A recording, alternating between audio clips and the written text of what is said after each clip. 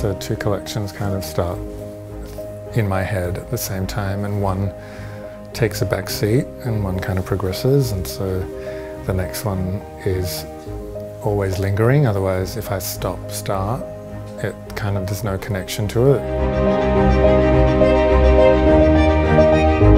Like, and there's a thread kind of going through each collection, which means that, you know, you can pull pieces back from previous collections and wear them back with things from a current season, so it's not, so that was last season.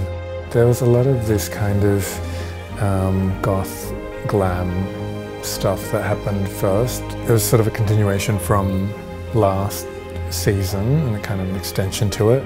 Shoe and undie, maybe a black. A little one or a big one? Maybe a big one. Maybe a little one. Maybe a little one.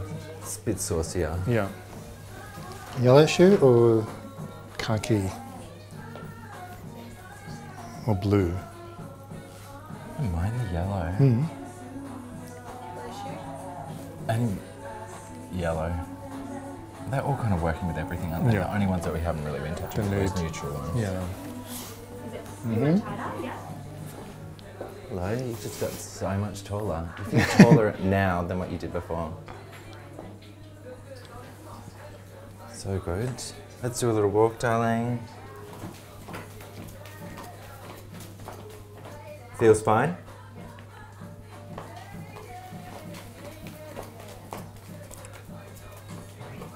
Does it feel like it's dropping, or it feels okay? No, it's okay.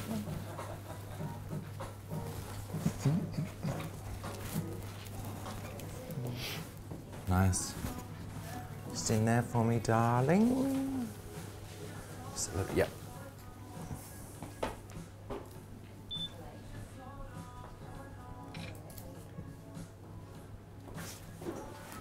Yeah, maybe, yeah, perfect. Just chin down a little bit, it's good.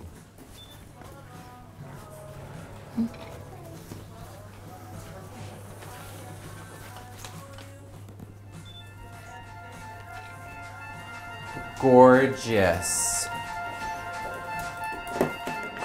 What we've decided to do is the launch of Resort 17 is going to be the first take, like the first inspiration, the first sight of what everyone's going to see from the collection. Then we will work on launching the collection into a bit more an extended form, which we will work on, and getting it ready for sales.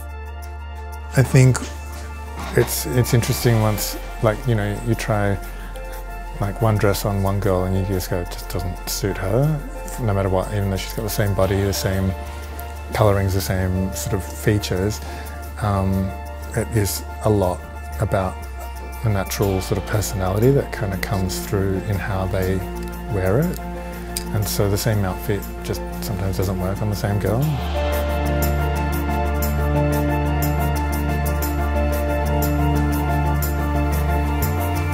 It's interesting. Every look so far is quite, it's almost being customized to the personality of the girl that we're showing, like, the look on. And so, you know, we just had Eliza in and we put her in something really quite dark and a bit more sinister.